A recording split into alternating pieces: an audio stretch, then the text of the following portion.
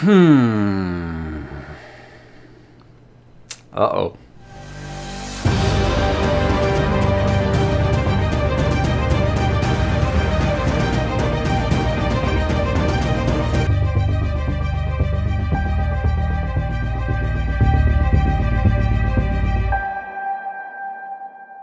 Hey, what's up, wheelies and dark friends? Mike back again to talk a little wheel. What wheel? The wheel of time, guys. This is a series that there are many things to talk about, and I've talked about them at length on this channel multiple times, but this week's going to be a little different and maybe somewhat dangerous. Now, I want to say up front, guys, this is going to be 100% spoiler free. I've had a lot of people lately tell me, oh, well, I'll watch that after I've read it. Guys, this will maybe encourage you or discourage you to read The Wheel of Time. So you don't have to know anything about The Wheel of Time to watch this video. And I hope you'll stick around and check it out, because there are lots of things I think that we should talk about, because I get a lot of questions a lot of time. Is Wheel of Time worth it? You know, I did the this kind of setup for Lycanius a while back, because I had a lot of people interested in that series one way or the other. So with the good and the bad series, I want to say up front, with the good and the bad series I'm doing here, I want you guys to understand that these aren't necessarily series that I don't like, and a lot of times they're series that I love. I've got planned to do mini series that I loved in the good and the bad, because you know why?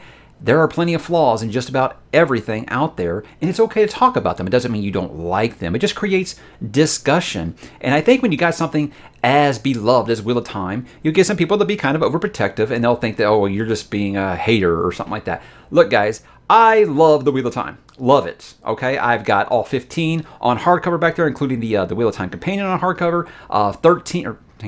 11 of them are first editions that I paid out the nose for. I've got a printout of the actual Wheel of Time logo above the shelf there. I don't do that for series that I don't like. There are criticisms I have for everything, and Wheel of Time is one of them. And again, I think this will help people out that are kind of on the edge with reading it or not. I already did my why you should read the Wheel of Time, so this is going to kind of be the other side of that. So I want to get that up front, because I know a lot of people really get upset when I talk anything that they might consider negative about Wheel of Time. But just know there's going to be a lot of positive in this video as well. So 1990 to 2013 took for this series to be completed. Took 2 authors, because the original passed away, unfortunately, before he was able to finish. And then Brandon Sanderson began his ascent to stardom. Not really beginning with Wheel of Time, but I think this is where his name became a household name to just about everybody due to the popularity of this series. And what is ironic about this video is it is 2 years to the day, guys, the 2-year anniversary of when I first picked up Eye of the World and started this journey, right before I started this channel. So Wheel of Time will always be dear to me for that reason alone. It introduced me to not only a great fantasy world, but a lot of great people that I've met along the way here, and it made me realize that BookTube is actually a thing that I did not know about, and I'm very happy that it is. Now look, I've reviewed every book on this channel. You can find those and many other Wheel of Time content right here. I talk about the TV show. I talk about just you know, how I would do stuff, tier list, anything you can think of with Wheel of Time. I've probably done it, and I'm going to keep doing stuff more and more as this TV series gets closer. So again, guys, I love the Wheel of Time, but I feel like it is ripe for this program, the good and the bad. So let's go ahead and kick it off here with the good. This might be the richest fantasy world outside of Mr. Tolkien. And that is a compliment in every measure. Tolkien is my guy, right? So the fact that I can put Robert Jordan kind of like in the same seat with Mr. Tolkien, that is absolutely the highest compliment that I can give anyone. This world building, it's second to none. It's so rich and full of history. And I love that you can really just differentiate the different nations, the different kingdoms, the different cultures, and you know exactly what those differences are. You have a lot of words in this, and you think, well, yeah, sure, you can know it by that point, but he's so good at it. Robert Jordan's pen is absolutely amazing, and I'll talk about that in a minute. But again, I just love this world that he made. Even though he never really gives it an official name. It's just kind of come to be known as Randland over the years. Again, someone can say, oh, well, they were Shannara. You know exactly where that is. You know exactly what they look like. You know their defining characteristics. You know what their wardrobe is because he's so good at designing those things. And yeah, you can't really say much more about that than he's just a master world crafter, and it really is on display, especially those first 6 or so books where he really is just continuing to expand this land. Then I got to talk about the characters. I think these characters are so special that they'll basically be friends and family for you by the end. You feel like they are a real person that you could text on your phone and be like, what are you doing? I really do feel that real because, I mean, not the phone part, but you know what I mean. They feel really close to you. And you feel like you know them to a point that where you're reading it, you're like talking out loud to them. Oh, man, parent, what are you doing? Oh, hey, Matt, that's exactly what I would do. Things like that. It's things that you could really relate to them, even though it is a very fantastical world. You know, nothing really much like our world at all. But again, you feel like you know them. And I think one of the big ones here, and this might be a sensitive topic, but I got to talk about it.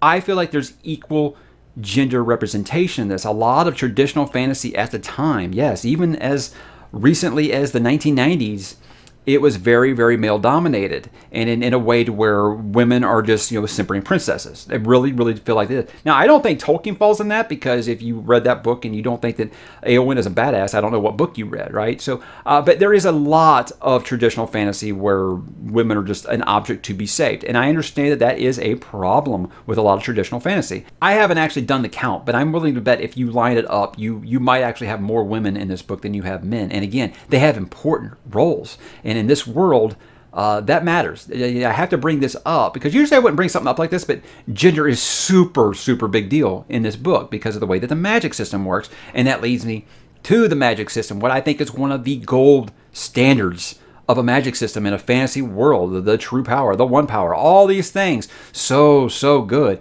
And it's really explained quite well to where you feel like you know exactly what's going on at all times. Even if you have some questions a little early on, like, hey, what the hell does Bellfire do? He'll explain it to you, and it'll make sense. And I don't think it's quite like a complex, and when I say it's the gold standard, I don't mean it's the best, okay? It's what a lot of other things, like you read Lycanius and be like, yeah, I can see you. I feel like I've read this magic system before.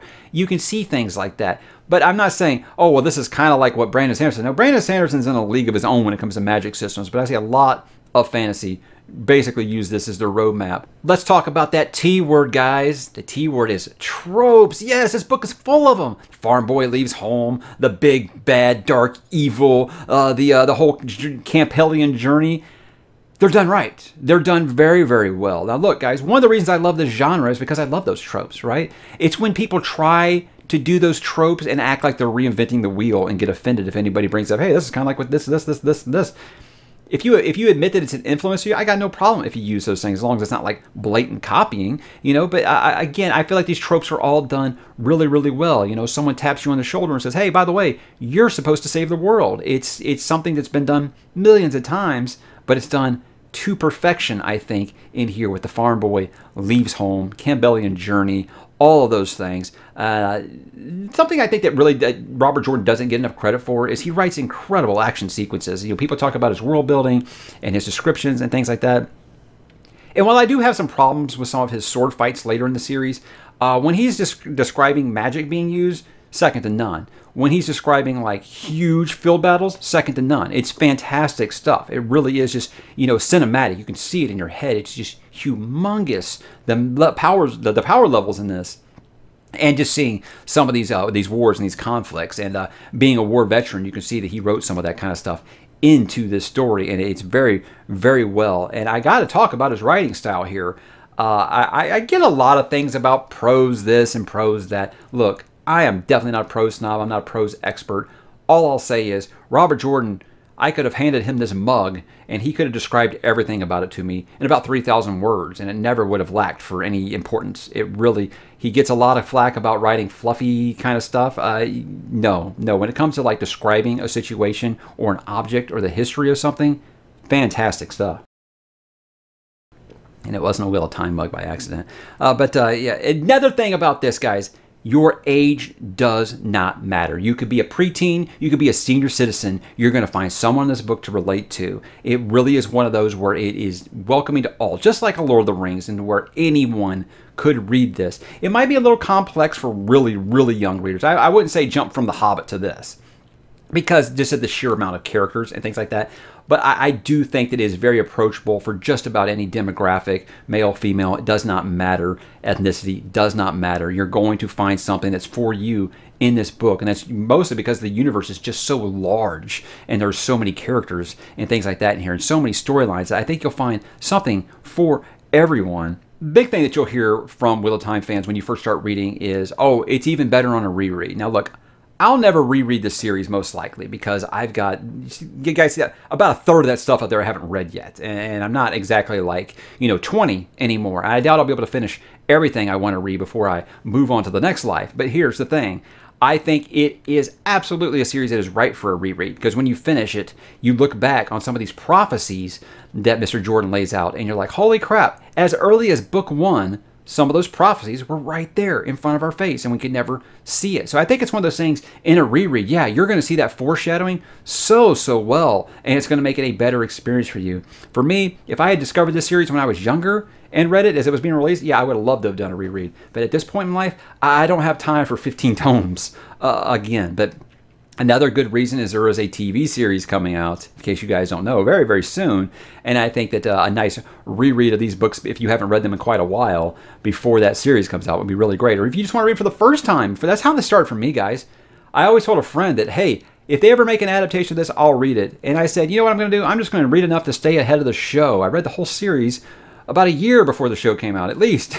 So it's kind of addictive that way. You'll find yourself really, really going on and on about it. I think that sometimes the misconception about this is you'll hear people say, well, I tried reading it, but I felt like it was just very derivative of Lord of the Rings. Now, look, Eye of the World, I'm not going to lie. I feel like there are so many comparisons to Fellowship of the Ring in it. You can definitely feel like that. Starting with about the 1/3 mark in The Great Hunt, that's book number 2, he takes such a hard left turn that your neck will snap. And it is nothing like Lord of the Rings after that. It is 100% its own thing. So if you're thinking this is going to be like a Shannara deal, I don't think that that's exactly what's going to happen here, even though I know Shannara did change too, guys. Anyway, I think that you will find that it is very much not like Tolkien. It is very, very its own thing. It's very much a unique thing, and it is a thing that many other series have copied this outside of him copying Tolkien. Again, guys, I think in the even as early or as late as the 1990s, if you weren't writing like Tolkien, you weren't getting published in fantasy. So he had to do that to get published, and then he took a risk, and what do you know? A phenomenon was born. So again, I don't fault him for that. Another thing about this is I think that the fandom, I got to talk about the fandom. I feel like they're very, very helpful. They don't like to spoil anything for anybody because they love seeing first-time readers. They really do like to see them experience this for the first time, see what people are thinking, and then, give them a nice little, you sweet summer child, that's a cute theory you got. Things like that, but never in a demeaning way. Very, very friendly, very, very nice. Like I said, a ton of the people that I still talk to constantly on this channel that post in the comments came along while I was doing my first reading of The Wheel of Time. So very, very nice and approachable fandom. They're welcoming to everybody, and I think that you'll find a nice support system there if that's something that you're looking for. And in the end, guys, I just feel like this is a journey very much worth taking. It's not short. It's not something if you're like, I just want to get through something real fast. No, you got to accept you're going to be reading this for like a year, at least. I know other people read these way faster than I did. I did, 14 months. So, hey, sometimes real life gets in the way. And I started running a BookTube channel, and I realized I don't want to just become another Wheel of Time channel, so I need to read other stuff in between that. So that's why I did it the format that I did. But I think it's very much a series that you could binge if that's something that you were into. But again, to me, a journey like this, much like I'm doing with Malazan, take your time. I think that you'll enjoy it better if you just take your time. You'll catch so much more. You won't burn yourself out, and you'll just have a good little ride with it. And I think that's a good point for me to transition into the bad. Now, look, guys, this is going to be absolutely subjective, and I'm not looking for you to tell me reasons why I'm wrong. I'm just trying to give people some things that maybe didn't quite work for me. And again, like I said, if this is something that you love, that's awesome, guys. It's 100% my opinion. These are the things that did not work for me. Now, I think the biggest bad you're going to hear about this series, if you just go on Google and you type in, should I read Wheel of Time, you're going to get warnings, even from the most devout fans, about the slog. Now, I've always said I feel like this is a very, very bad sales pitch from Wheel of Time fans. They want people to read this series, and then they tell them, oh yeah, by the way, books 7 through 10, all of them are about this thick, boring as shit. They tell them this. They tell them this and think that people are going to want to read this series after they tell them that. Stop telling people that. Yes, that's my advice. Stop telling people that. Yes, there are slow parts. There are repetitive plots. There is lost direction. There is unnecessary characters. Yes, the slog is real, but I do think it's very, very dumb to be chasing off new readers because you tell them that, oh yeah, there's one section where, 20% of the series is unreadable. I think that's a very, very bad sales pitch, and I wouldn't sell it like that. Yes, the slog is real. No, it's not series breaking. And also knowing what comes after the slog is absolutely 100% worth it. But yes, all those things I listed, those are very real things. There's a ton of stuff that I feel like, scalpel, could have happened. A tight 7 to 8 book series of Wheel of Time could have been the undisputed champion of fantasy for me. I really think it could have even topped Lord of the Rings for me if it had just been a tight 7 to 8 book story, because I really think he had a great idea and it just started to get away from him a little bit. And I think even he admitted that it started to get away from him a few times, So yes, the slog is very, very real, but again, it's worth it. But I can't sit here and tell you, no, don't worry about it. It's not a big deal, because it is. It is going to be a little bit of a challenge. So to me, I read series like this to be challenged. It might not be the kind of challenge that you're looking for, but it is a very real thing, as well as there are too many characters. Guys, you're going to need an Excel spreadsheet because there are 2,782 characters in this book. Obviously, they're not all prominent, and obviously some of them can be mentioned once. Some of them can be mentioned and go one ear out the other, and you're not going to lose anything. A big problem is that a lot of them, especially the Aes Sedai names, all sound the same. They all spelled the same. It's very, very rough to remember who is who at times. Like I said, when I first started, I was full-on Excel spreadsheet. Here's this faction, this character's name. Here's this, here's that. Here's this traveling party. All that stuff, because not only do they sound the same, they look the same. You got Egwene, Marlene, Elaine, all these characters start to sound the same after a while. And at first, it might seem like a bunch. You get used to it. But when you really start dipping into some of those Aes Sedai names, especially the ones that seem to start with A or S, it just seems like there's a million of them. And you just got to accept you're not going to understand all of them. And if they're important enough, they're going to come back around again. But yeah, that is very much something that might be rough for you. As well as the fact that there's so many characters in this, there's going to be one of the primary characters that you're going to abhor. You're going to absolutely hate when it's a POV chapter from that character. Like for me, if it starts with an E and it ends with an E, it's usually pretty bad. Elaine and Egwene, very, very rough for me in this series. Not all the time, but a lot of the time. And everybody has their own that they do not like, and it's just going to happen when you got a cast this large. You got a story this long. Not every arc's going to work for you. Not every character development's going to be a big deal to you.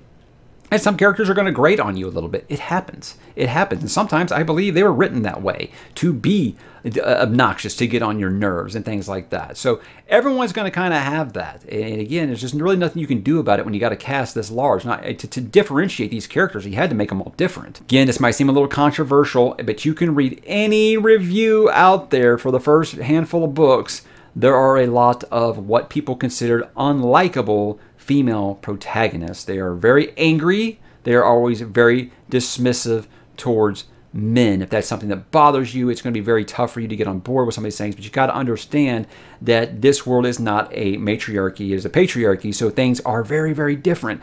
And that's fine. It's a fantastic world. I have no problems with that. But I can understand how a lot of people cannot get on board with a lot of the female characters early in the series, because like I said, they're always just mean, they're always angry, they're always just hitting people, they're always just being insulting, they're always being demeaning and degrading of people, and it's tough to get on board with some of them. All I'll tell you guys is keep reading, because there's a character that I absolutely could not stand till about book 7, and by the time I ended the series, my favorite character. So again, give it a chance to breathe, but I'd be remiss if I didn't mention this as one of the bads in here, is that, yeah, there's going to be some ladies in here that might grate on you just a little bit, regardless of if you're a man or a woman, because I've talked to a lot of female readers who say the same thing. So again, I hope that that's not too for you. Let's put it that way. A big one for me, and if you've watched those reviews, you know, I very much, this is probably my least favorite thing about this series, and this is my biggest negative out of the whole thing. And I want you to understand, I got what Robert Jordan was going for. It just didn't work for me. And what that is I don't like how he flips the roles of rape and makes it seem like it's okay because it's happening this way. It feels like it's treated differently just because the genders are swapped. A male character talks about being raped and the women laugh at him. And I'm supposed to think, oh, that's okay. He deserved it because he was a womanizer. No, I'm never going to get on board with that. Apparently, this is a very dismissive arc. Dismissive. A very divisive arc in this story amongst the fandom. There are some people who love it. There are some people who hate it. To me, I couldn't stand it. I hated it so much. And it's really the black eye on a book in the series that I like a lot. So again, that's just me. If it didn't bother you, okay, whatever works for you. But to me, yeah, I don't think it's okay to say you have this stance on it, but then flip the genders and be like, ha ha ha ha ha. I don't get that. I don't get that at all. So yeah, that's something that really, really bothered me about the series and still kind of eats away at me. And it's something I hope they avoid when they make the actual television series, should it get that far. Another one, if you guys don't know, big Dune guy. Big Dune guy. And it was impossible for me not to see the Aes Sedai and the Aiel not just be the Walmart versions of the Bene Gesserit and the Fremen from Dune. I understand that there are 100% influences that you have, and you can understand if you want to list those influences. But every time I brought that up in a review, people were like, oh no, Robert Jordan said he was not inspired by Frank Herbert's Dune at all. Okay, well then I guess you believe that Suzanne Collins never read Battle Royale or The Long Walk by Stephen King before she read The Hunger Games, right? I mean, it's okay to have influences. I mean, what person from Robert Jordan's generation did not read Dune growing up? You know, it's okay if you were influenced by that. Now, I don't know the full story. I didn't know Robert Jordan personally. And I don't care. If he was influenced by it, that's fine. I have no problems with that. But to me, like I said, all I kept seeing was like, oh, well, I kind of like the Bene Gesserit that did this better. I like I think that the Fremen that storyline kind of did better here.